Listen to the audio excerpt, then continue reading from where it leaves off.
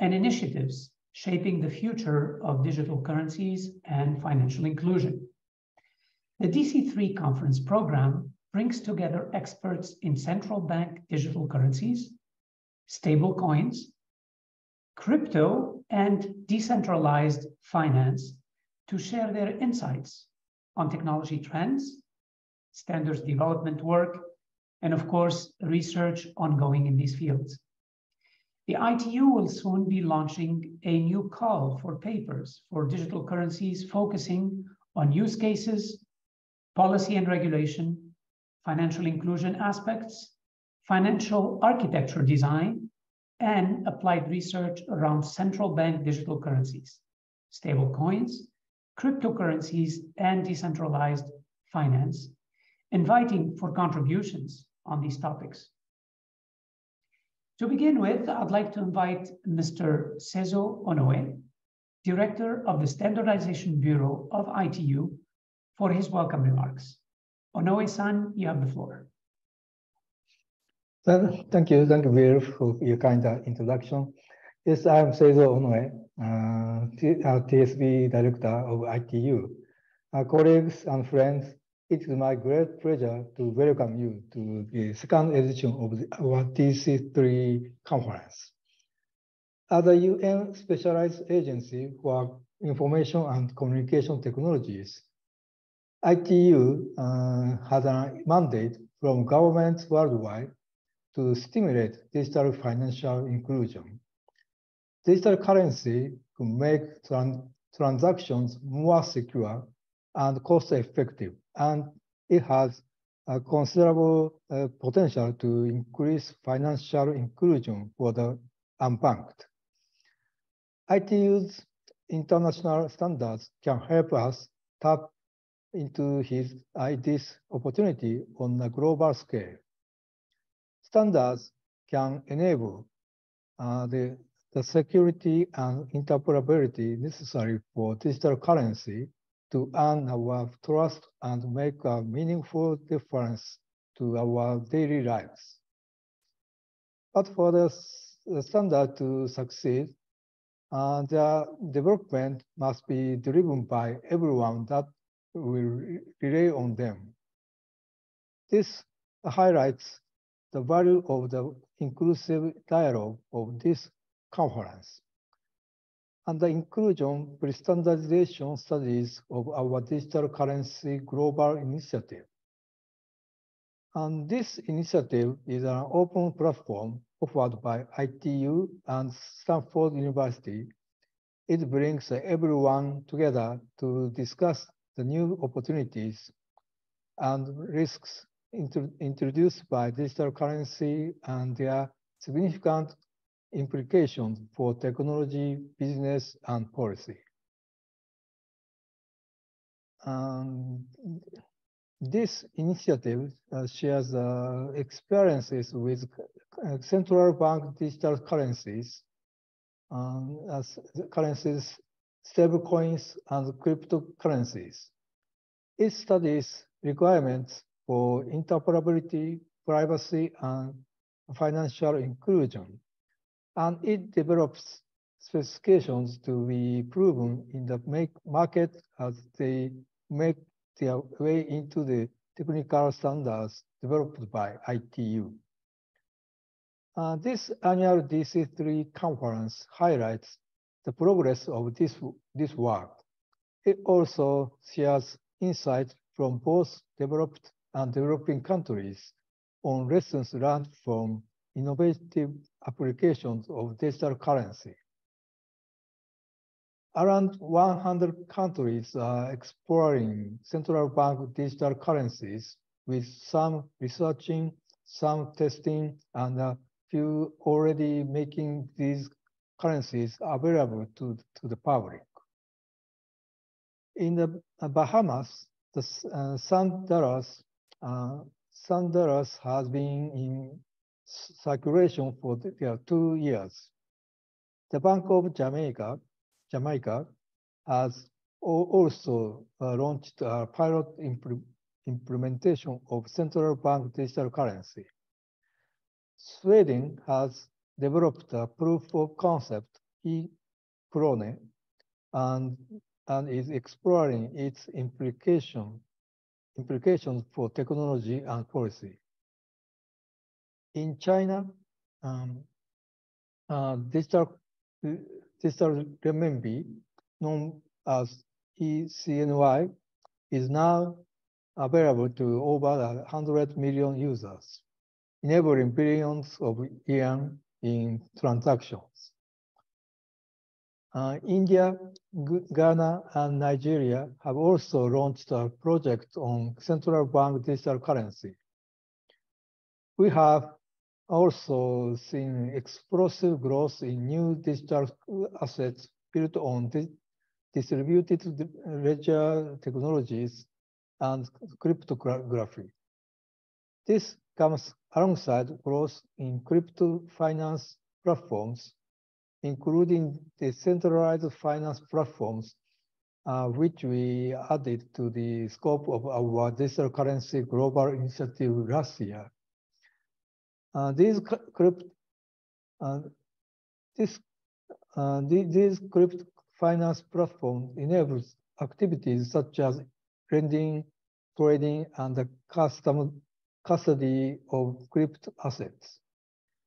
In some cases, outside traditional regulations for investor and consumer protection, market integrity, and transparency. The growth of this crypto finance ecosystem is driving strong demand for stable coins.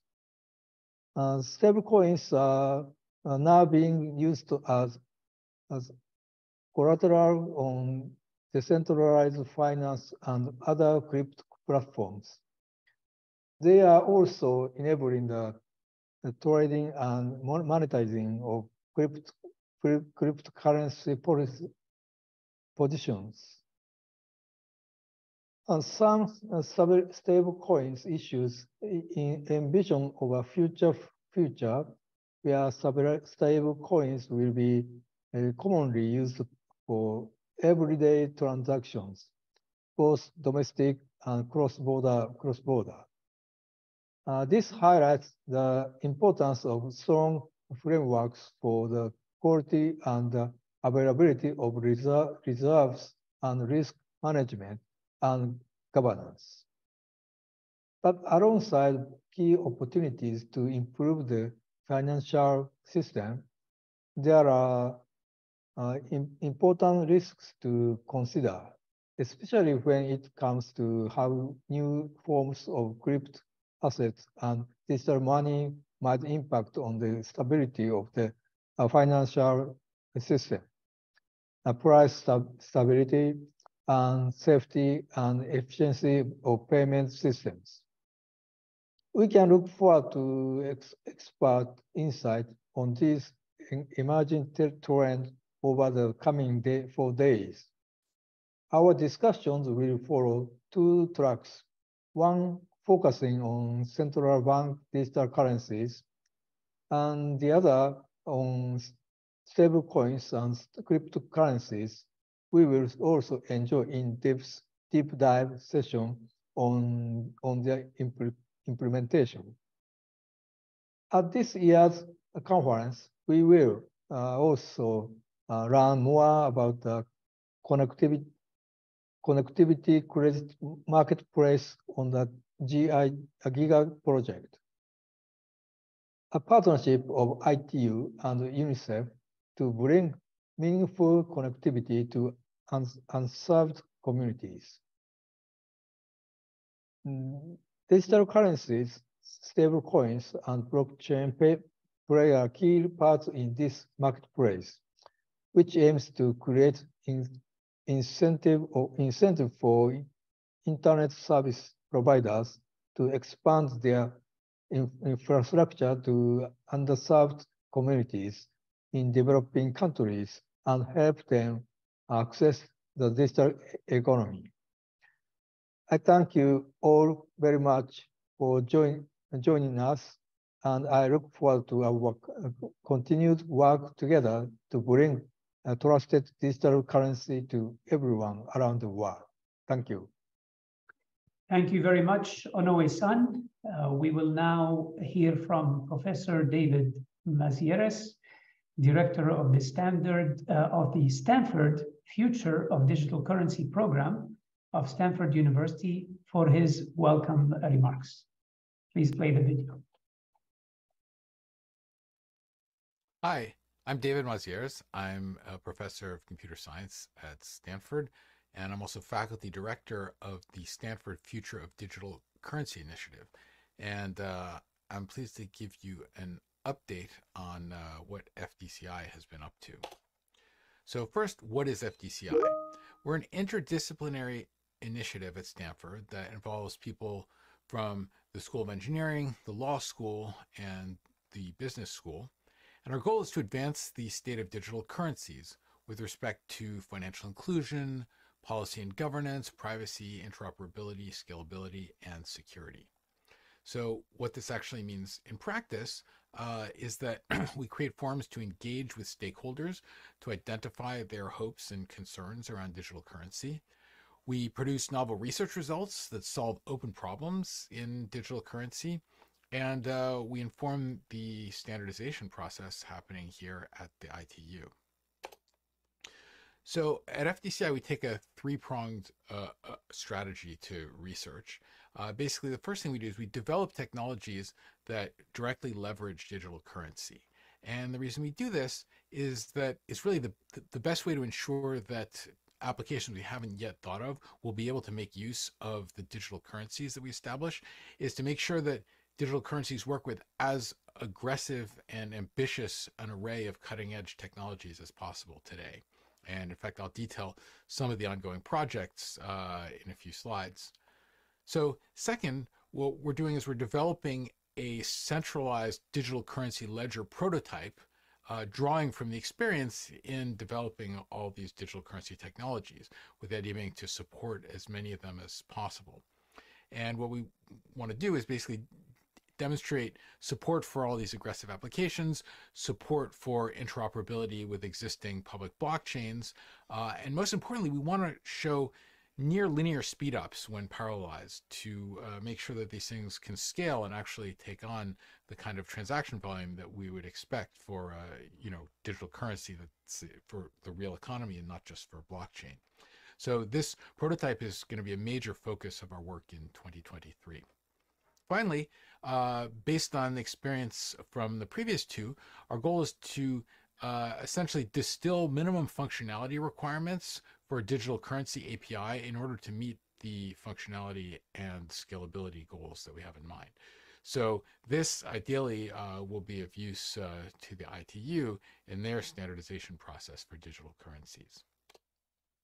Okay, so why do we really care about APIs for digital currency? Well, in fact, I'd argue that the API is the single most important design decision for CBDCs, and it's a lot like an operating system. Basically, the APIs that get standardized for CBDCs will determine everything. Will determine what applications are and are not feasible with a digital currency. They'll determine how easily different CBDCs interoperate and how portable systems are that are intended to work with one currency to another currency. They will determine who is allowed to innovate and where the gatekeepers are. They'll determine what kinds of fraud can be cryptographically prevented or detected, and what we'll still have to rely on kind of old-fashioned deterrents to prevent. It will also determine what levels of performance scalability are possible and whether future research can actually leverage CBDCs instead of just public blockchains the way it's happening today. So our goal at FDCI is basically to produce research results that enable these APIs to be as open, egalitarian, and scalable as possible. Right? Because open APIs vastly increase the pool of possible innovators and increase the speed of innovation. Egalitarian APIs discourage rent seeking and ensure that there can always be competition if someone is not doing a good job providing financial services.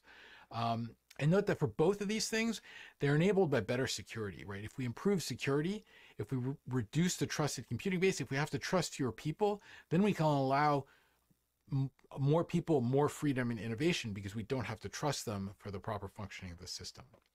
And finally, of course, we want scalable APIs that admit arbitrarily parallel implementations, because if these CBDCs are a success, we're going to want to scale them up to high transaction volumes, and we're going to need to do that by just throwing hardware at the problem. We can't then go back and say, oh, wait a sec, we've hit the performance bottleneck, we need to completely re-architect everything. Okay, so I'm going to tell you finally just about 3 of our research focus areas. The first is in ledger robustness. One of our first projects is SpeedX, which stands for a scalable, parallel, economically efficient, decentralized exchange. And the idea here is to provide the glue that will allow different CBDCs to interoperate with one another, so that it doesn't really matter what currency you're holding. You can basically pay anybody else just the way you can send an email from one domain to another. Only in this case, we also have to make sure that there's a currency trade, and that it happens at kind of a fair price, and that it can happen at, you know, high transaction volumes. So the architecture is based on an old idea from 1954, which is this Arrow-Debreu model, where you do your trading in batches, which in our case is essentially blocks of transactions. And for a given block of transactions, it's a fixed valuation for each asset. So basically, all trade between any 2 assets in the same block happens at the exact same price, which is the ratio of their valuations.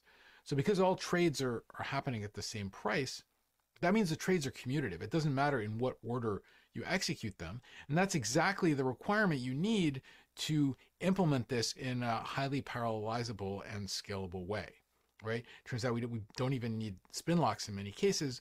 We just update account balances after trades using hardware level atomics. And it's very, very fast. There's some other advantages, not just kind of computational efficiency, but economic efficiency. One is that it eliminates internal arbitrage, right? You'll never make money by trading from A to B to C back to A, because all those trades are going to happen at consistent prices. So you'll end up basically exactly where you were, minus any commissions.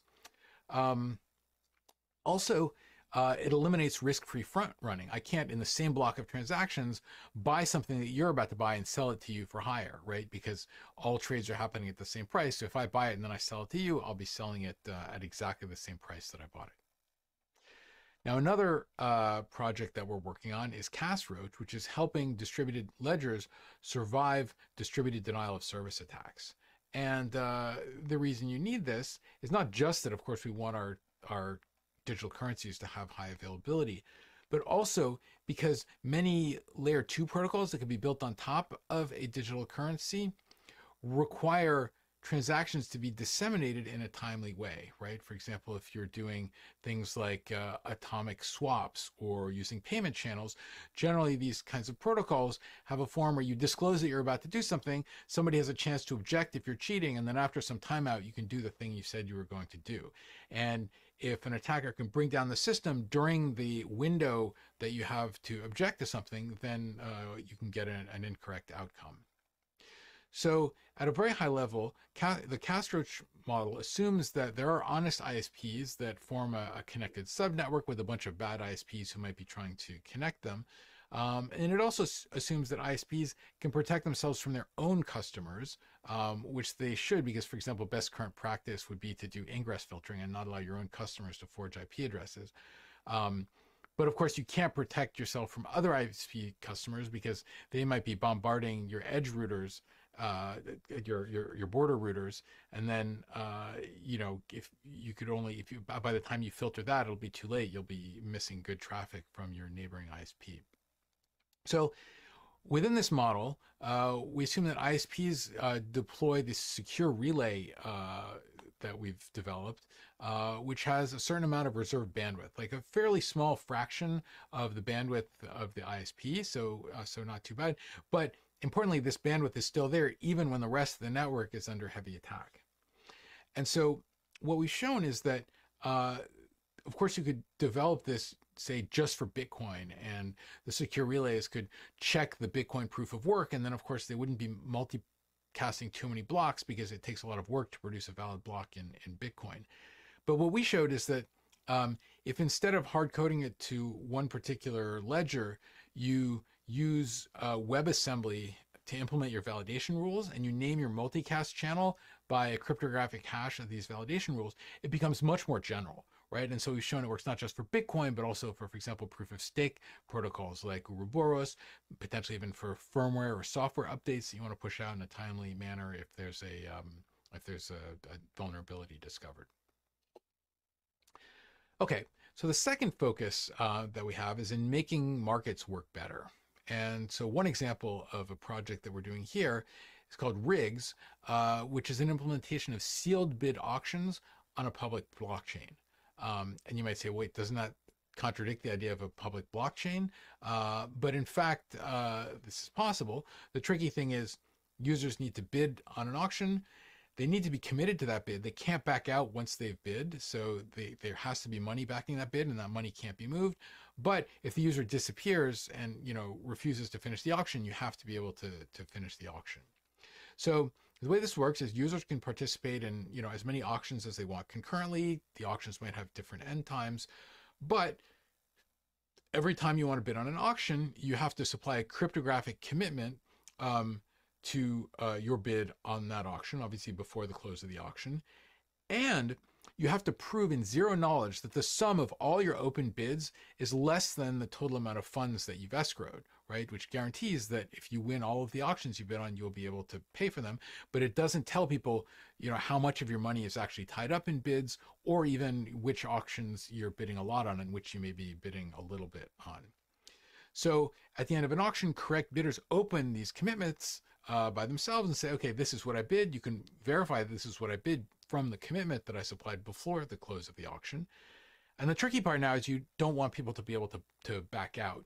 And so for that, we use a verifiable delay function that basically allows other people to force open the bids of unavailable bidders. There are other projects that we're working on. One of them is analysis of the fundamentals of automated market makers. Another is empirical study of crypto exchanges, seeing how program trading interacts with ordinary human users.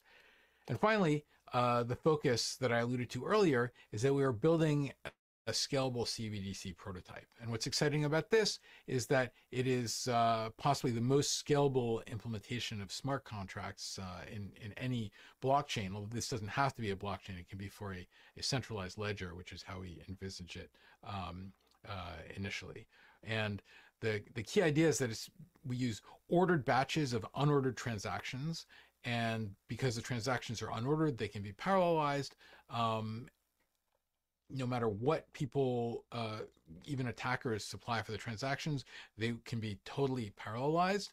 The only trick is that smart contracts that need mutual exclusion have to implement it themselves. And we supply a few primitives like non-negative integers that make it possible to do this, to implement account balances that can't be overdrawn, semaphores, and so on. And as a bonus, these unordered transactions also improve fairness and reduce minor extractable value. All right, if you want more information, I invite you to visit our website, which is fdc.stanford.edu. Thank you. Well, thank you very much, Professor Mazieres from Stanford University. We now come to the end of the opening session, and I'm very pleased to see more than 250 participants from around the world actively chatting on the chat of the session. So I'd like to welcome you all. Of course, this session is being run in English. The slides will be made available on the website of the event.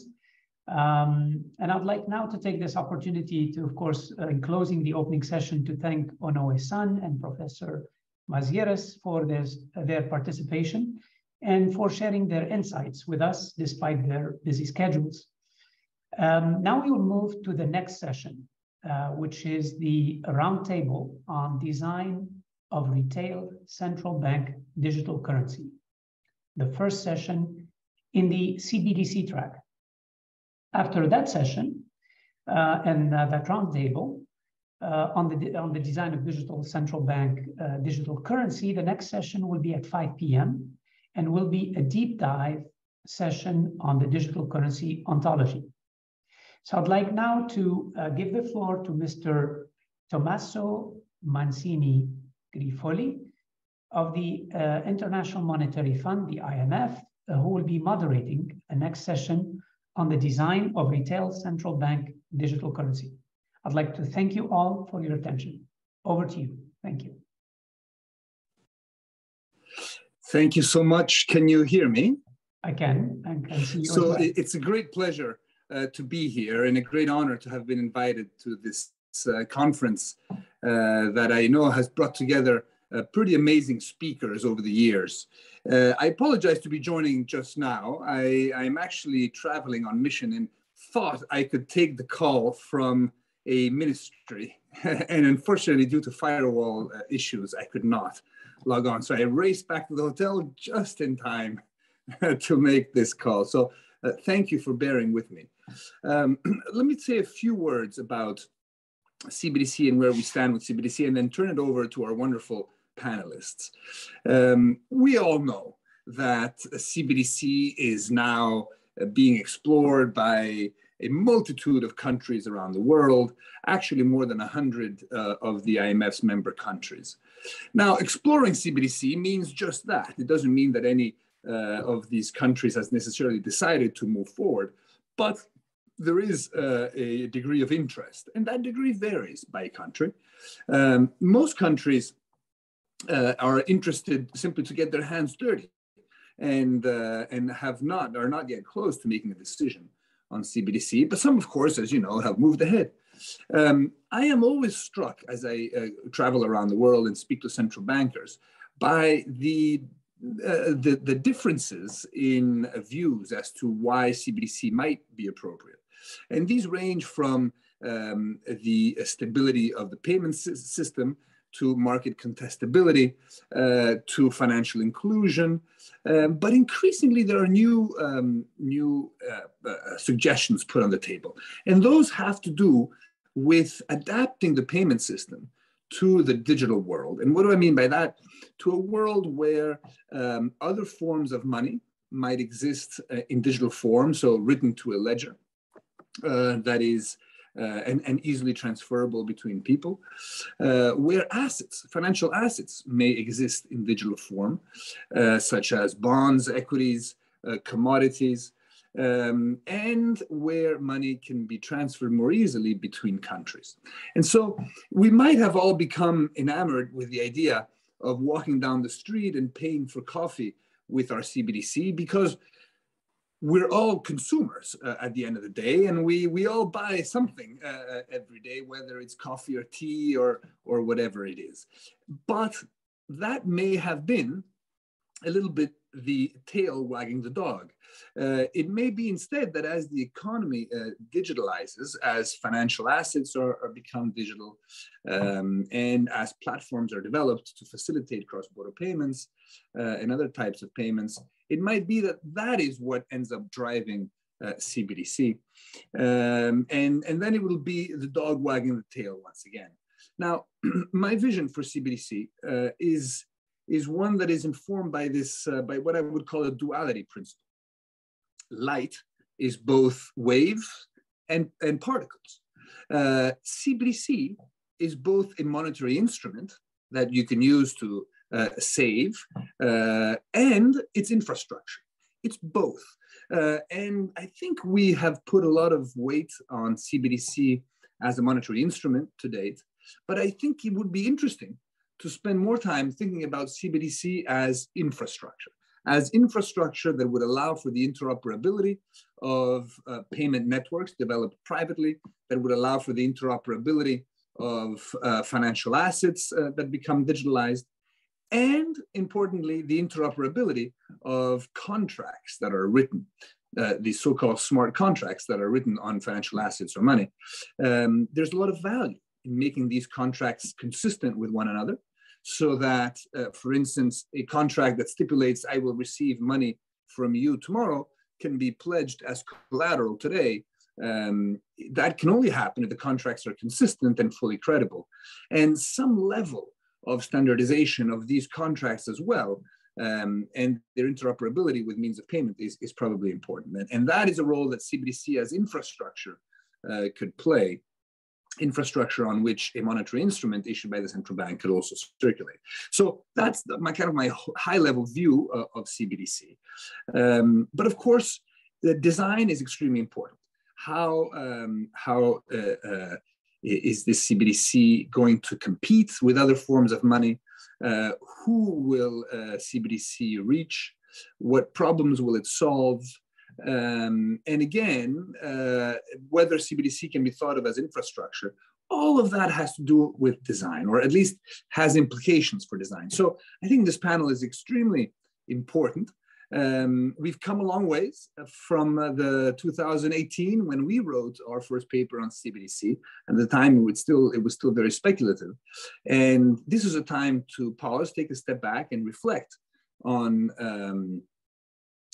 what we have learned. And I think this panel will do a wonderful job at that. So I would invite each speaker then to take the floor and provide some opening remarks for about 5 to 7 minutes. I will let each speaker introduce him or herself very briefly. They will do a better job than I will. And then provide his opening remarks. We will then gather, and I will moderate a discussion between the speakers, and if possible, take some questions from the floor. So please let us proceed with the order of speakers, 5 to 7 minutes for your opening remarks. Thanks very much.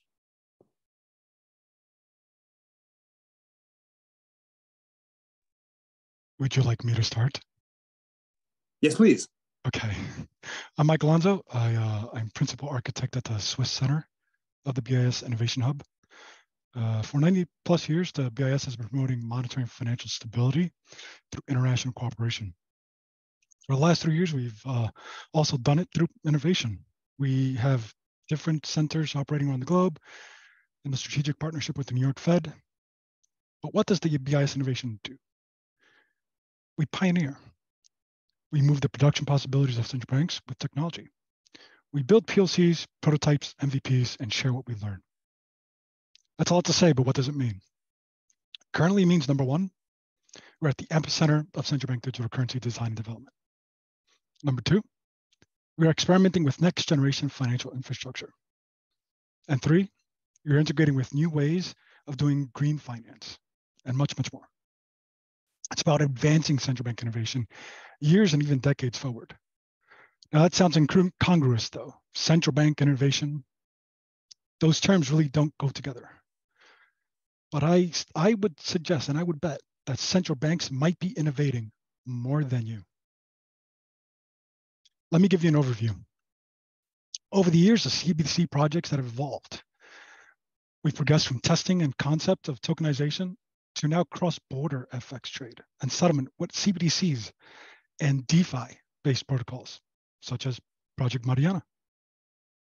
Two, we're exploring the feasibility of interlinking different domestic CBDC systems for effective cross-border payments, as in Project Icebreaker.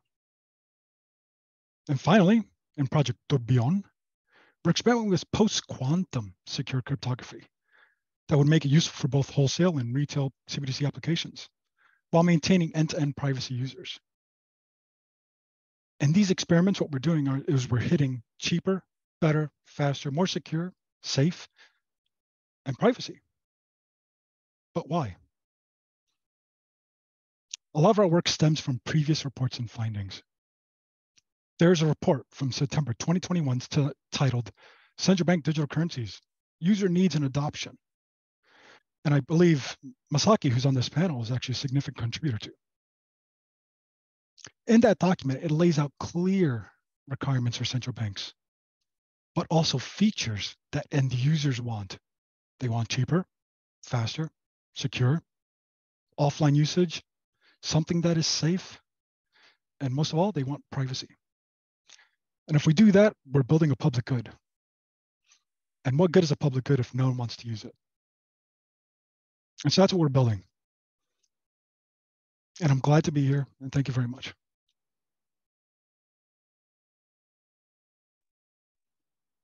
Thank you very much for keeping the comments very brief.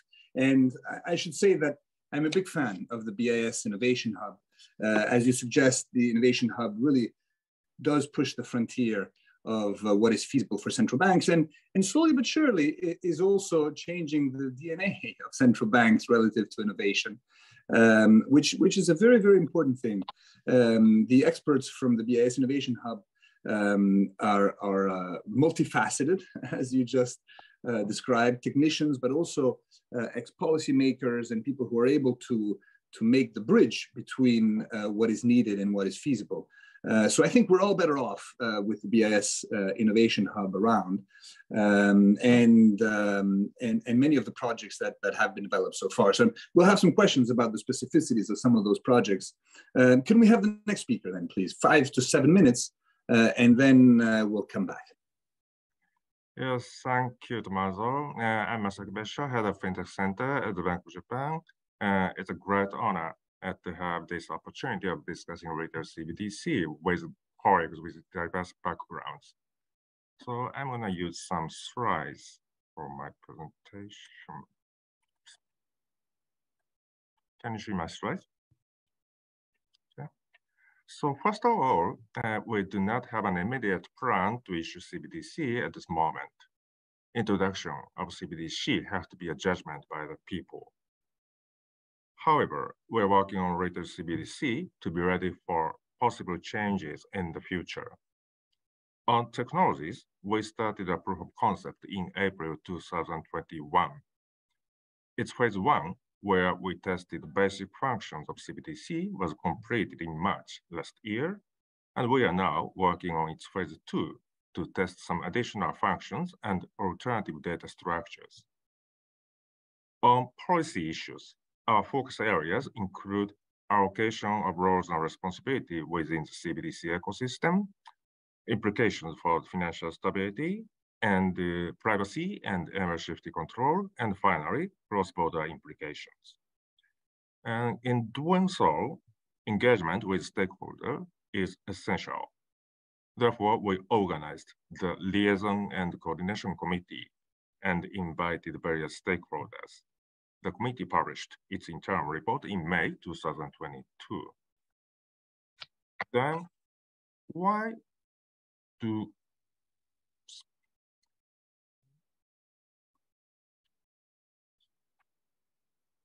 it's all right. So then, why do we consider retail CBDC in Japan? First, CBDC could play a role to complement cash. In Japan, cash is still functioning as an effective means of payment. However, aging society and the population drain from rural areas could potentially make access to cash difficult in some regions. If it becomes the case, it is not sure whether we can continue to play our role of providing a means of payment which functions as a nominal anchor value, solely relying on cash. Secondly, CBDC could support private payment services. In Japan, a number of banks and non-banks are fiercely competing in the retail payment market, and some of them adopt a walled garden strategy aiming to enclose their customers. However, under such fragmented market landscape, network externality of payment service is not well functioning. We expect that CBDC, which is highly interoperable with a range of services, could bring further efficiency in the retail payment while ensuring competition. And thirdly, CBDC could transform payment and settlement systems into those fit for the digital economy. This is a point Tommaso raised. And in this respect, for example, we are studying on the potentials of programmability, which could be brought by smart contracts. By the way, the keyword guiding our CBDC exploration is coexistence. First, we need horizontal coexistence. CBDC will coexist with cash, bank deposit, and other private monies. Compatibility of CBDC with other payment instruments at par underpins such coexistence. However, bank deposit, one form of such diverse monies, have been playing an important role in financial intermediation. CBDC should be carefully designed so as not to impair financial intermediation. And another variant of coexistence is vertical coexistence. Involvement of diverse players is critical for the evolution of the CBDC ecosystem.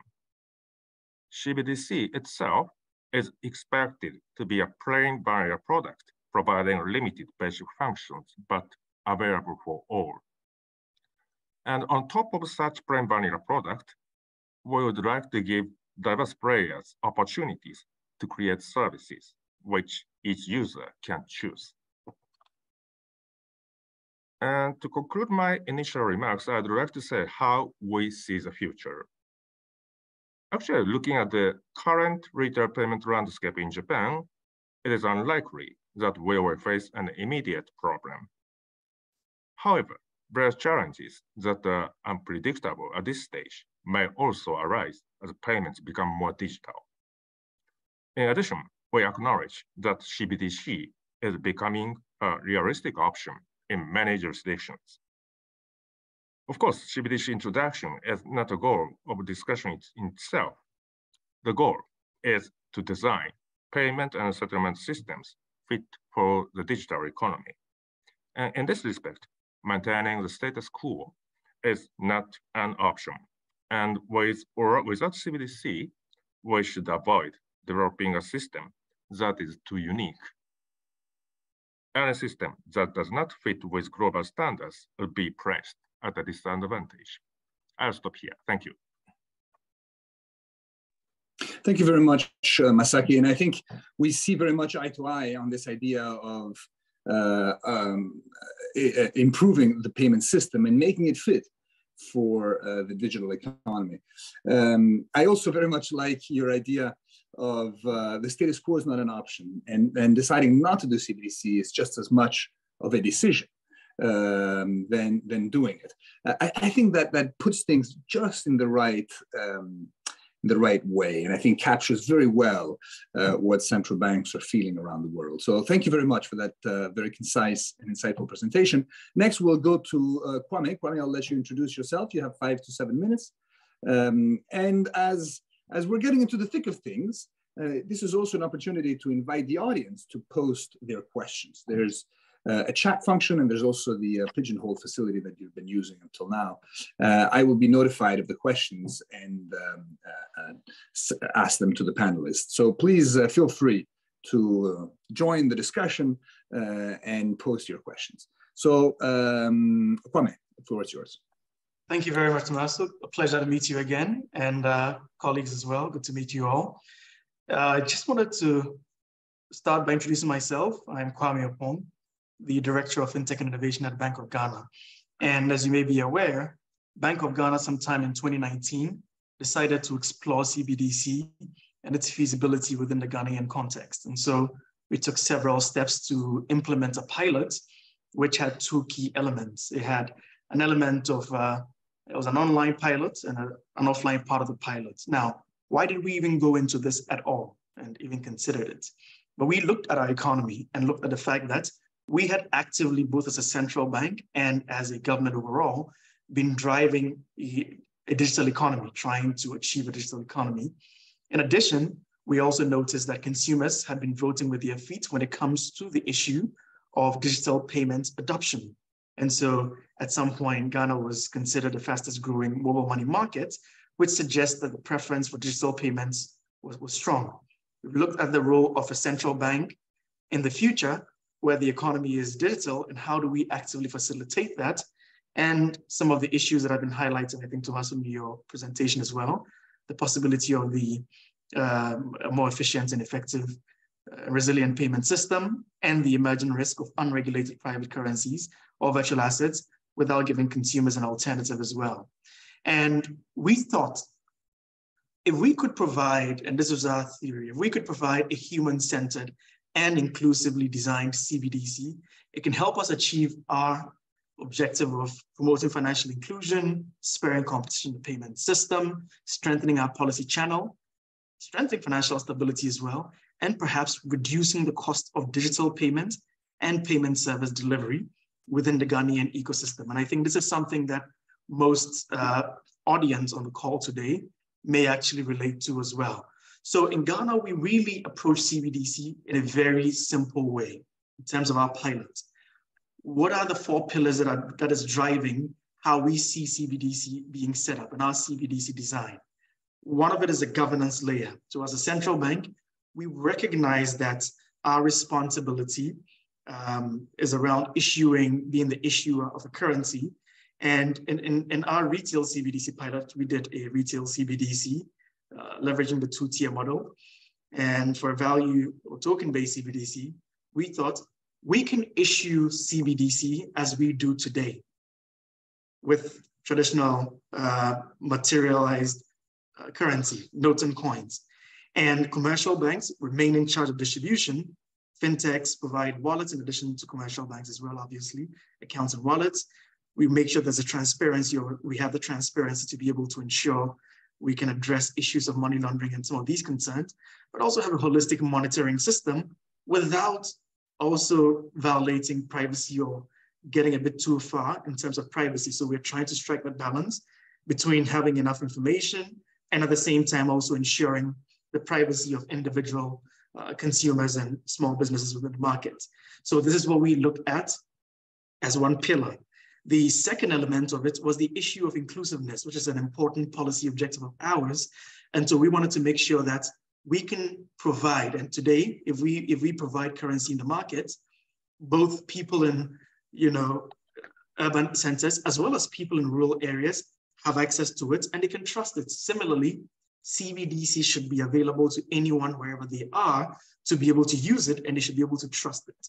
And then of course, the fact that it's intended to be legal tender. And to that point about accessibility, it should work both online and offline. And offline particularly to be able to support consecutive offline payments so that it can continue to support payments in a rural ecosystem where there may be electricity or may not be electricity, but it should be able to work in the absence of data or telecommunication connectivity. So whether there's no 2G, nothing, you can't even make phone calls, this should be able to work. Interoperability was another important aspect to what we did, in the sense that you already have an existing ecosystem of digital financial services players, banks, mobile money, and payment service providers, and all kinds of fintechs. How do you make sure that CBDC comes into this ecosystem to be an enabler and not to be a disruptor in a negative sense? Or at least when you do your evaluation of what your CBDC design should be, ultimately it should have a net positive impact on each stakeholder within the ecosystem.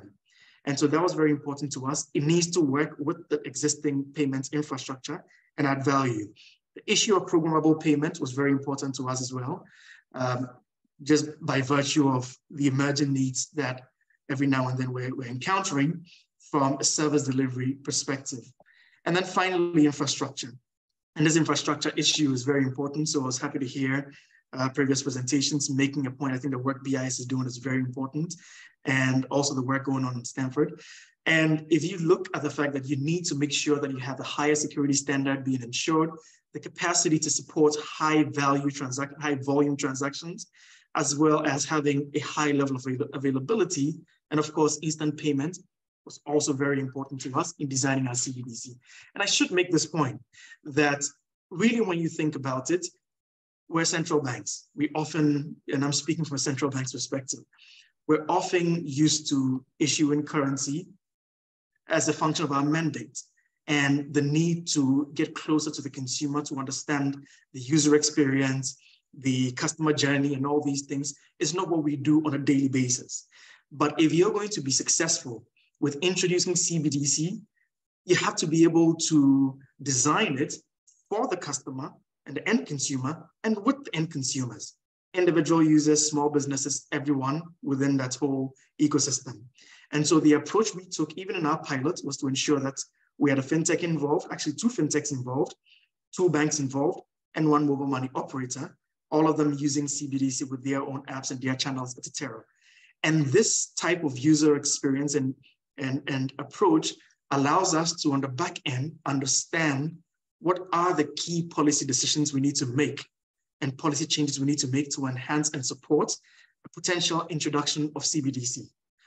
Also, from the technology standpoint as well, it gives us a sense of what we need to have in place in order to support CBDC from an API perspective, etc. And then finally, also even looking at something like offline payments and offline CBDC elements, what are the things that we need to do to be able to really support CBDC? Because I think if it's going to be successful, there's a whole journey that begins with the consumer, and we took a very human-centered approach to it. And so we're at a stage where we're finalizing our reports internally to review it, and perhaps there will be an announcement as to the next stage of CBDC, Ghana's ECD, and that will be communicated in due course. So this is a bit of our journey experience, and hopefully we can add a bit to the body of work and knowledge on CBDC. Thank you very much. Kwame, that was great. Not only was that very comprehensive and very clear, but you also left us with the desire to find out more. You said that you were about to publish something, so we'll all be waiting with much anticipation, because the work that you've been doing has always stood out. Thank you very much for that overview. And I completely agree with a lot of things you said, including the importance of making this customer-centric. And that, we were talking earlier about the DNA of central banks. It's not necessarily in the DNA of central banks to make products that are customer-centric. Central banks are very used to dealing with end users, I think, from the communication standpoint, and putting themselves in the shoes of the end users in terms of how their message is perceived, but they're less used to creating products that can be used by consumers, except for cash notes, of course. But you know, there's a lot of experience on cash notes. It's a lot harder to define and design a new product like CBDC. So thanks very much for your insights. Our last speaker is Willie. I'll let you introduce yourself, 5 to 7 minutes, and then we'll circle back. And it's great to see questions being posted on the chat. I'm noting these, and then we'll return to the Q&A afterwards. Thank you. Thank you, Tommaso. And it's good to be here today on behalf of R3. We're very delighted to be part of this event. Firstly, my role, I lead our global advisory for CBDC. Most of my tasks, I've been tasked to deliver a lot of our CBDC projects in collaboration with the central banks all around the world. And R3, for the folks who are not familiar with, R3 is one of the earlier organizations have started the investigation on the application of the future of digital money since 2015. And this is all because of the possibility, because we are being set up as a consortium with representatives from both the public and the private sector. And it's really to challenge us as an organization, as the industry, on what will be the best technology reference architecture that we can deliver for our needs for the likes of a CBDC particular use cases. Now, since then, with the support of our partners, we have consistently provided the industry with thought leadership informations, and we're very proud of it. Some of this information has been used in a lot of our publications, such as projects coming out from Project Intanon, led by Bank of Thailand, to Project Ubin from MAS, all the way to our most recent projects, such as like the Digital Tenge with the National Bank of Kazakhstan, and also with the Riksbank as well. Yeah. A major highlight in our journey is really our ongoing CBDC working group, which is participated by both the public and private sector. And this is really in collaboration with the industry per se. This is really, we designed this forum as a way, because there's always been a request coming up from the public sector to create a forum, a neutral forum that empowers both public and private sector to work together to understand and advance the thinking of the industry around the CBDC. And in fact, we're very delighted to see that some of the thoughts coming out from what Mr. Tommaso said from the project, from the Bank of Ghana all the way to the BIS, have been collectively merged together to form what we call like a reference architecture. Now, the key delivery outcome of our working group so far, which is the DNA, the basis of our reference architecture, there are 3 things. Firstly, we go back to the basic principle of understanding how cash operates. This is really like the basic principle, the simplicity of cash. Number 2, the strict respect around the current 2-tiered intermediation model, which is respecting effectively around how the finance system works. And thirdly, facilitate responsible innovation. This is really a key thing, especially with our part of our consortium members are all from the public sector. Now, with these three principles, we were able to design a reference architecture together with the industry that's now being heavily used by a lot of our new ongoing projects, both from wholesale and retail. All it does is really it helps reduce the cost, especially from our central bank partners, and also at the same time as well from the private sector in accelerating the learning and accelerating the journey with the CBDC in a more orderly and more, I would say, like more around like a rule-based focus in the delivery. This allows us, with all this architecture, allow us to understand around like the responsibility, the segregation of the roles between a central bank, really focusing a lot on the issuance layer, the minting layer, and as opposed as well to the intermediaries, which are traditionally the banks, into like their distribution use focus around like from interbank use cases all the way to facilitate as a distribution of the CBDC.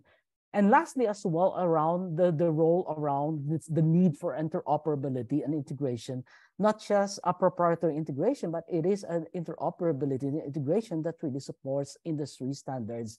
And last but not the least, also things around like the application of smart contract. This is something that really quite heavily involves, especially a lot of our projects coming out are from the developing countries, which sees smart contracts or the role of CBDC together with smart contract as a way to create, as what Mr. Tommaso has suggested, is infrastructure and innovation, but deliver value-added services that focus a lot, not just only delivering embedded CBDC to the current payment system, but also enable the ecosystem to develop a responsible innovation. We've seen standardization around like smart contracts facilitating not just like recurring payment, but modeling CBDC, for example, to support functions such as like invoice financing, which is something that is really quite needed in some of the projects that we're involved. I'll stop for a while and hand it back to Mr. Tommaso. Thank you very much, and thank you for emphasizing the importance of interoperability, which is a very key concept. And these have been very nice introductory remarks. Thanks to all the speakers, and thanks to the participants, because as I was listening to the speakers, I also saw a lot of questions coming in, and I'd like to move to those, as well as ask a couple of additional clarification questions. We have about 25 minutes left or so. So we'll be able to have a good discussion all together. Willie, you spoke about interoperability, and I'd actually like to turn to Mike to see what he thinks about interoperability. Interoperability is one of the issues on which the BIS Innovation Hub has been working. Interoperability, I see from the questions, and rightly so, means two things. Interoperability with legacy systems, so, current account-based money, and interoperability with other CBDCs across countries. Mike, can you say a few words about your vision of interoperability? And if you could touch on both interoperability with legacy systems and across countries. Yeah, so thank you for the question. Let me paint a picture for you. So imagine every country does their own CBDC, regardless of policy goals. They say, yep, we all want a CBDC. So now we have 190, almost 200 central banks with CBDCs on their own platforms. I think that you can see the problem of the integrations there. It would look similar to what we have today, but it would be just newer technology. No, that's probably not the way to do it. The way to do it is to be interoperable between networks. Maybe that looks like regional networks that support regional central banks and their regional CBDCs to be able to interoperate. That's what I think it looks like, right? You either have a global network or a regional one connected with several central banks. That is the feasibility of a CBDC to be to do cross-border and operate, to build on top of, and the infrastructure will be obviously managed by central banks. When it comes to connecting with legacy systems, that's a different question. So I hesitate on this because we all look at central bank digital currencies as a foregone conclusion that everyone's building, but that's not entirely accurate. A lot of countries and their central banks, for innovation for them means upgrading your payment system to do instant and faster payment systems. When Bank of Korea launched their faster payment system in the early 2000s, it wasn't like 5 years later everyone did the same. You still have in 2020 Bank of Canada planning to do a faster payment system. Same with Brazil and Peru, right? So this is a journey. It's a process. It'll take several years, and if you go by the analogy and comparison of the faster payment system, it'll probably take a few decades. And yeah, integrating with legacy systems will be something to think about, but it's also a legal hurdle. Is a CBDC, we can issue a CBDC and that be a ledger and be the RTGS, but there will be a legal hurdle to go and do that today. But regulations can be changed. It's all about how we develop forward and doing a lot of experiments and projects to answer all of these questions. So. Thanks very much, Mike. Thanks very much. And Willie, you had originally brought up the concept of interoperability. Do you want to add anything to the idea of, how difficult, give us a sense, how difficult is it to create interoperable systems? Mike was saying, okay, the better way to do it is to at least have some sort of regional integration between, countries that have trade in common or countries that have a common vision of CBDC, of the future of money. How difficult is it, Willie? Give us a sense. Thanks, Thomas. So I concur to what Mike have suggested. It is quite a very difficult task because technically it's quite pretty straightforward. What makes it complex is really when you start applying policy standardization. Now, one of the key things learning out from our project with Project Dunbar, one of the key really discussion is around like, how do we make sure, how we harmonize, how we standardize, for example, like controls such as like capital flow controls. We have one central bank over there have a requirement of whatever the CBDC being transacted that needs to be kept. That's something that needs to be able to be supported in a standard way. Not necessarily mean that whatever it's being used outside the jurisdiction of the central bank, that it needs to go back to the central bank. So you start to see these are the kind of technical details that needs to be fitted into a standardization. Now, the second level of complexity is around like the integration. This is where we start to see how does a CBDC being issued by a central bank can be posted, can be recognized in the system of a, let's say, let's start with the bank, with the core banking system of a bank. We have to imagine whether it's an account base or a token base. The bank will need to be able to recognize it as it's segregated from the bank's balance sheet, predominantly because it is a legal tender. How does the bank will be able to integrate it as part of their AML? That itself is really a standardization around transaction screening, for example, or even onboarding of a customer if it is like a custodial kind of a CBDC. Thirdly, around like, for example, around like the CBDC itself is being theorized as like an interoperability layer and infrastructure layer to allow all of this, would say like closed loop payment systems, such as like e-money, to be able to interoperate together. That itself could also create another level of complexity. So all in all, it really goes down to really prioritization. What are the basic needs, for example, that supports customer protection, settlement finality? Once we describe all of this, this is where we start to focus around the standardization. I agree this will take at least 2 to 5 years coming out from the example, like even just a simple ISO 2022 standardization that's already taking us like at least 5 years. Thanks very much. Let's move to Masaki and to a question that several people have been asking on both platforms, because I see that people have been posting questions to Pigeonhole, but also in the chat, in the Zoom chat. And it's a very important question. It's about retail versus wholesale CBDC. Can you give us a sense, Masaki, of, first of all, if you can define what that is, if you can give us a sense of how different wholesale CBDC is from central bank reserves that currently exist and are traded using RTGS systems, and how you are thinking about the way forward. Is there, the future lies more with retail or more with wholesale CBDC? The views differ around the world.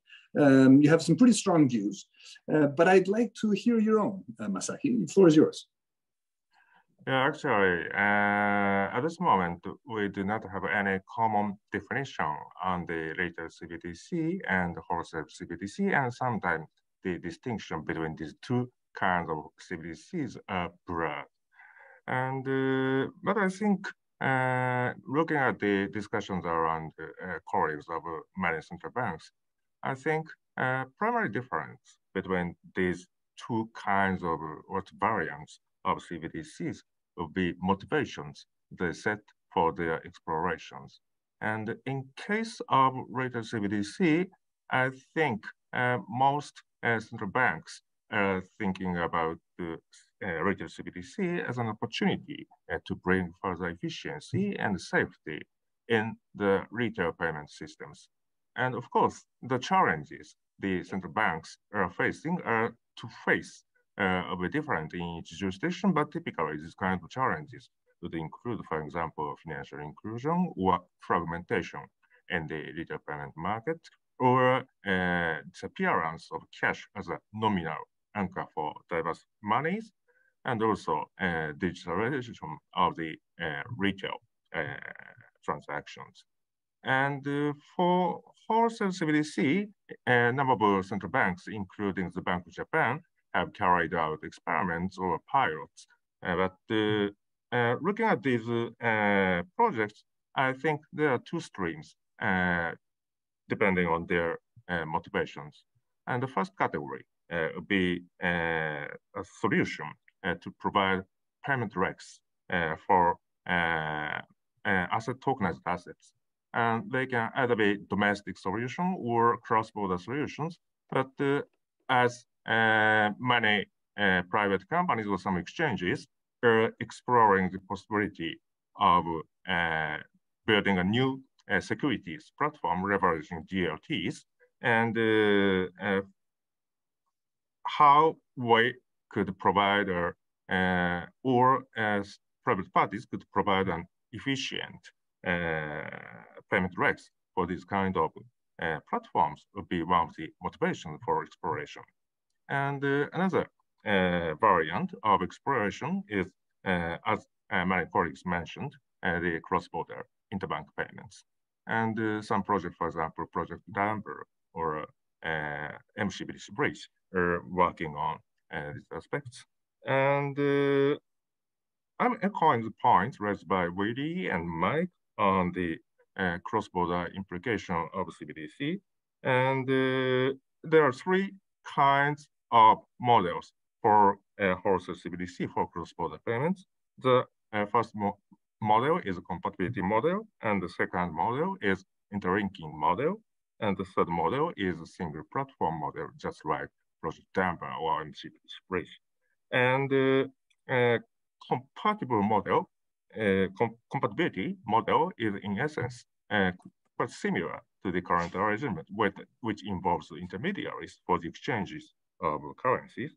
And the single platform is, in a sense, most ambitious model where each central bank issues their digital currency on a single platform, which is governed collectively by the central banks.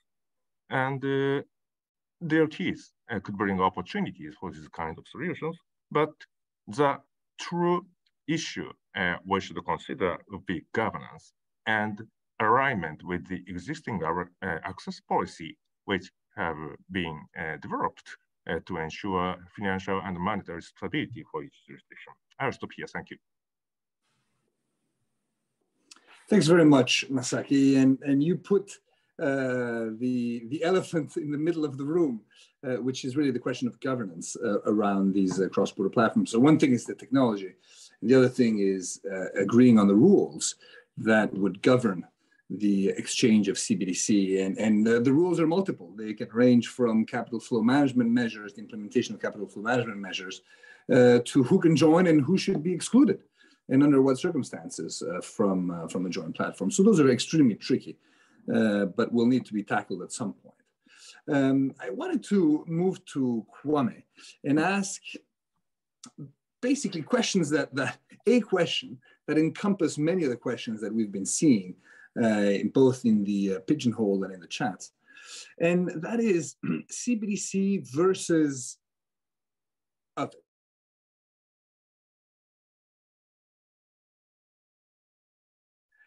In other words, a country that is already well-developed, that has well-developed payment systems and has implemented an instant payment system, for instance, very cheap, rapid transactions settled in central bank money, or a country that has perhaps even well-regulated stablecoins or e-money, right? That is very similar to a well-regulated stablecoin. In those countries, is there room for CBDC? What do you think, Kwame? Okay, well, thank you very much. It's a very important question. And I think that even pertains to markets where, even emerging markets. I think a classic case is mobile money. For me, I think the primary thing to consider is every country has to situate CBDC within its own context.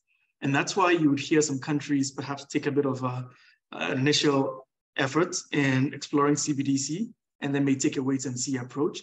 And these are all very much acceptable.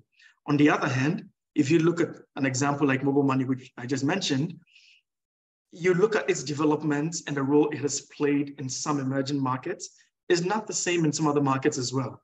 So it's really contextual when it comes to CBDC, because the reality is,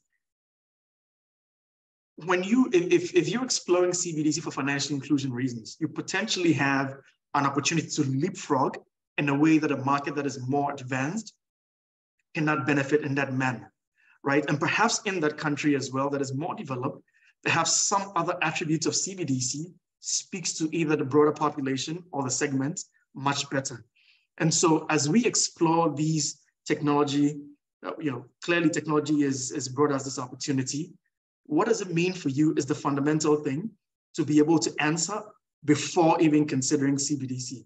Now, I still maintain my belief that CBDC is a matter of when and not if, but it's a question of when you get involved in it. So does it fit into the broader ecosystem? I think there's a lot that it can do.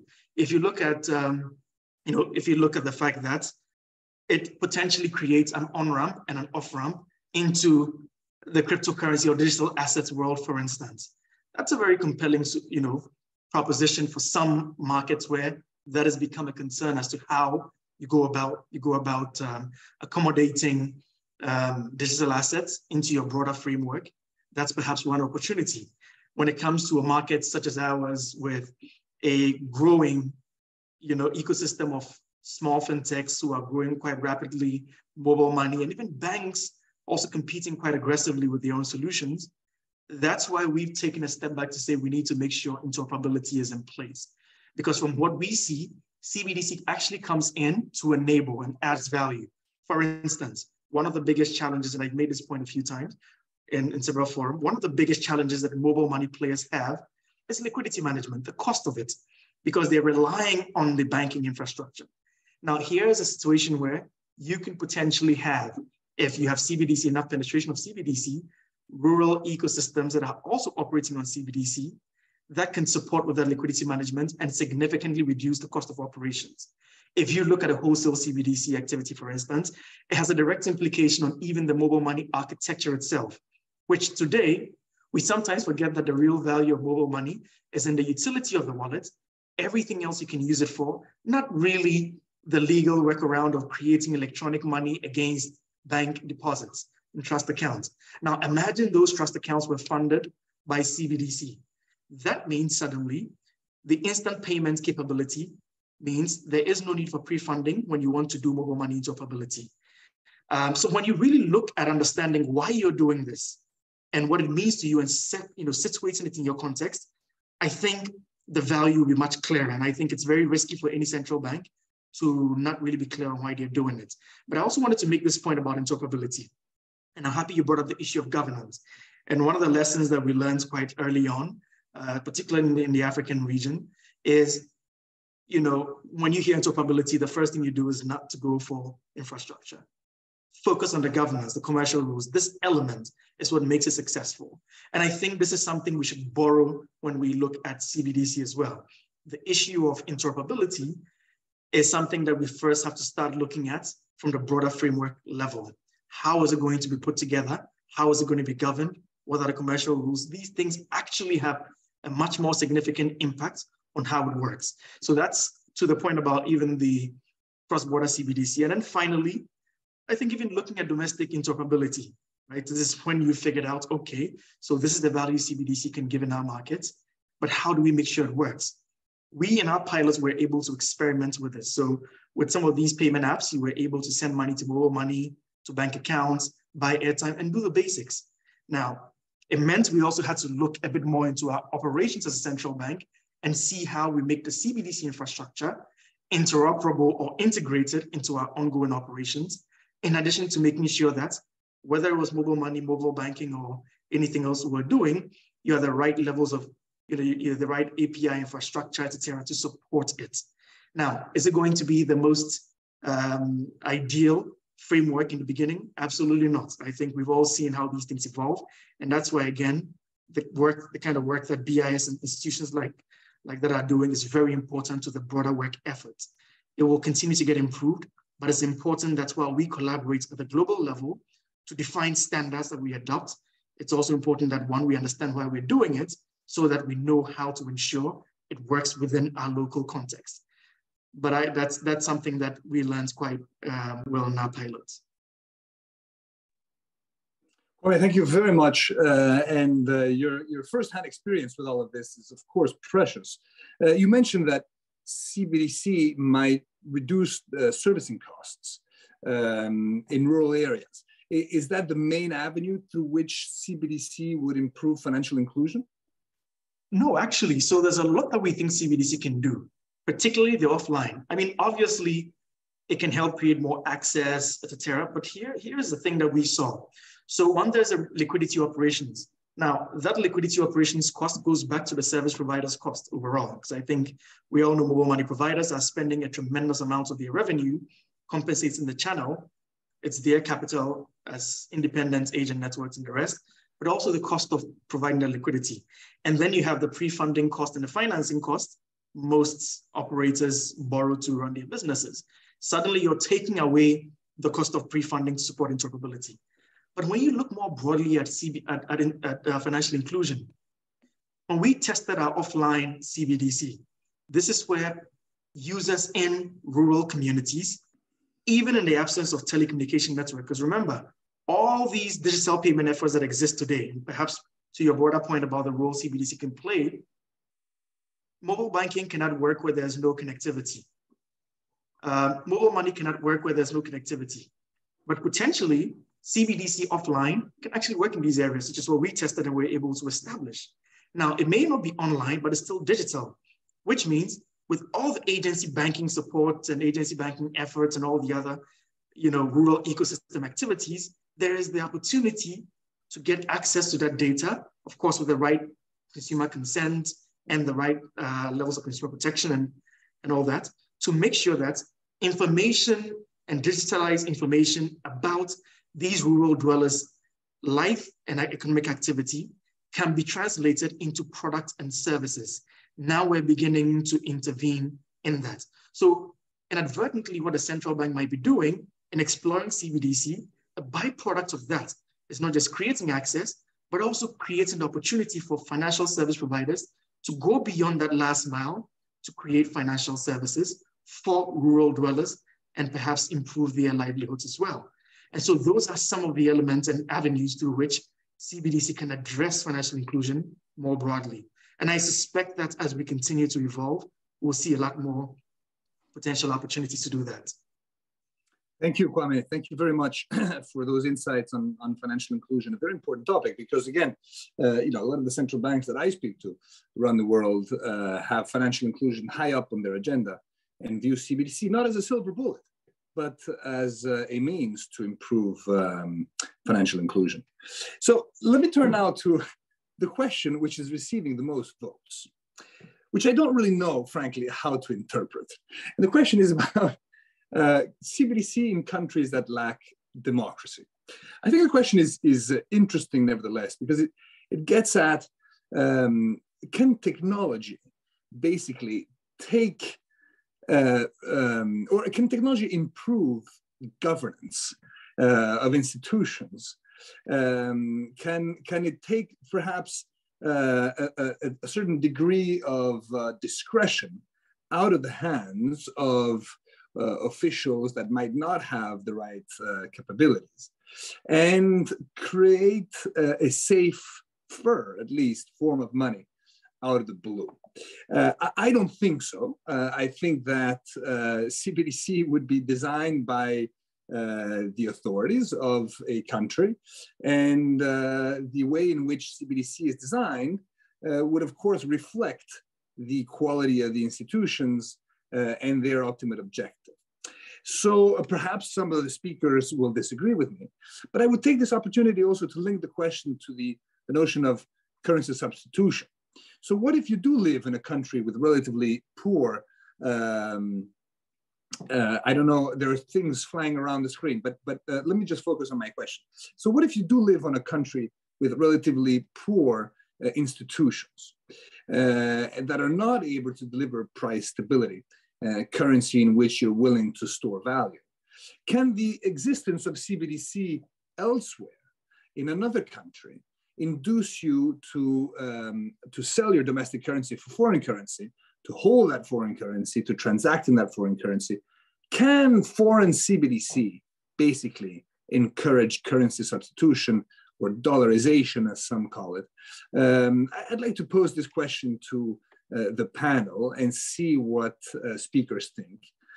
So both, designing CBDC, if you don't have the right credibility, and the existence of a foreign currency CBDC and how that might induce currency substitution, whether that can be controlled actually at the end of the day. So why don't I go first with Masaki, and then see if Willie and Mike have anything to add. Okay, to answer for this question, I think the distinction Tommaso raised your initial remark on the distinction between the monetary instrument and infrastructure would be useful, I think. In terms of monetary instrument, I think almost by definition, central bank is a sole trusted party which is issues CBDC, or which is the obligor or the liability of CBDC. So in that sense, central bank is the trust anchor for the monetary value of CBDC, and this is important. And on the other hand, looking at the infrastructure aspects of CBDC, I think most central banks are inclined to adopt some kind of two-tiered or multi-tiered models for the operations of CBDC system or distribution systems. And I think there are many reasons for this approach, because as Kwame mentioned, typically central banks lack experiences in customer-facing businesses. So central banks could have incentives to leverage experiences of private parties. And in addition, as I mentioned, central banks would like to give opportunities for private businesses to make their own businesses leveraging on CBDC. And for that world, I think engagement or involvement of private parties and the CBDC system will be useful, and that will enhance the sustainability of CBDC ecosystem. And another important point would be privacy aspects of CBDC. And to mitigate the concerns of the people on the possible national surveillance leveraging on CBDC, I think some kind of mechanism which keep customer data remote from the central authority, such as the central bank, could be useful. And on the point on currency substitution, actually, Tommaso would know much about it than I do, but I think the G7's principles on the retail CBDC would be really important. And it clearly mentions on the principles on the do no harm to the monetary sovereignty of other jurisdictions. So any countries which issue CBDC should respect this principle, and also the important principle which is set in the G7's principle would be its principle too on the rule of law and transparency of CBDC. I'll stop here. Thank you. Thank you so much. You know, we're going to run out of time, and I actually have two important technical questions that can be answered very briefly, and that I'd like to pose to Willie and Mike. The two questions are the following. Number one, will CBDC necessarily be running on DLT? And if not, why not? Secondly, what is your best example of programmability of money? Best example in terms of, you know, biggest use case and adoption. So Willie, you pick one of the two questions and Mike gets the one that remains. No worries. I'll pick the easy one, the second one. Yeah, definitely from a programmability example perspective from our projects, we have several good examples. And what makes me really exciting about this because it really addressed the problems that being asked by the regulator and also by the industry. Things around, for example, the National Bank of Kazakhstan, there is a requirement effectively to support social welfare payment. A social welfare payment that's protected, that more targeted to run a certain sector of the economy. And that itself is quite powerful because it allows a more efficient monetary distribution.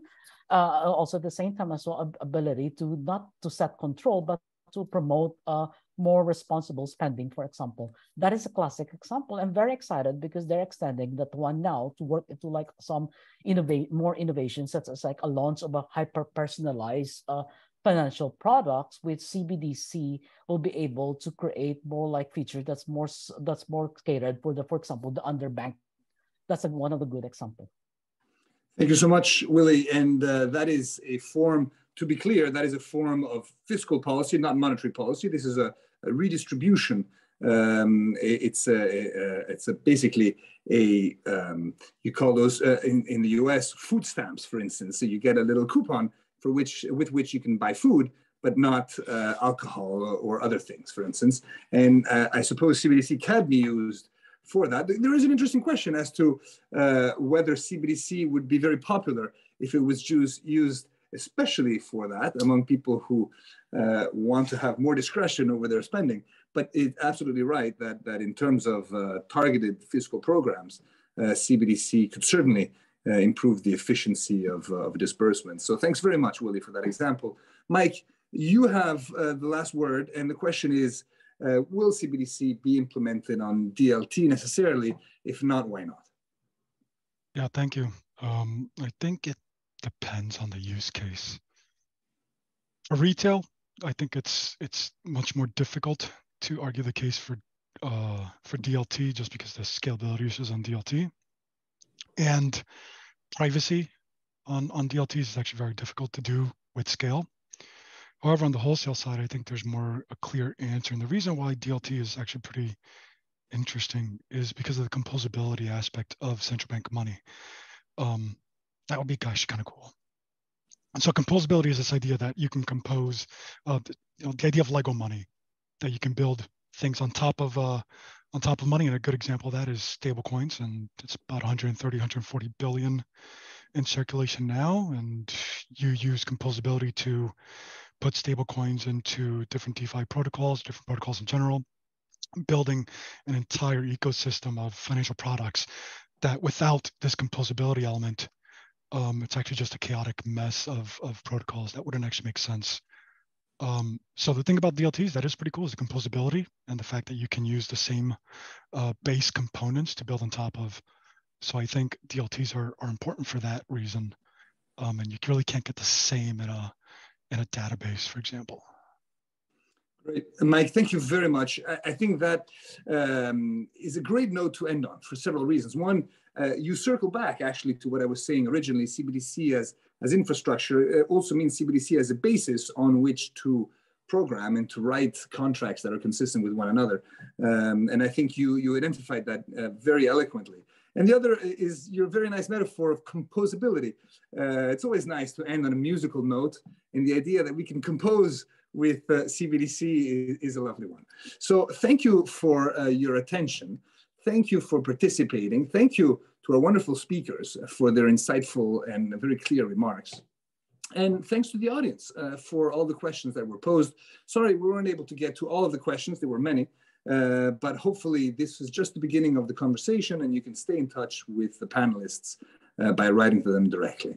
So I should just say lastly that the Digital Currency Global Initiative that has organized this wonderful conference is a partnership between ITU, the International Telecommunications Union, and the Future of Digital Money Initiative at Stanford University, which happens to be my alma mater. So I'm very proud of Stanford to be supporting this conference.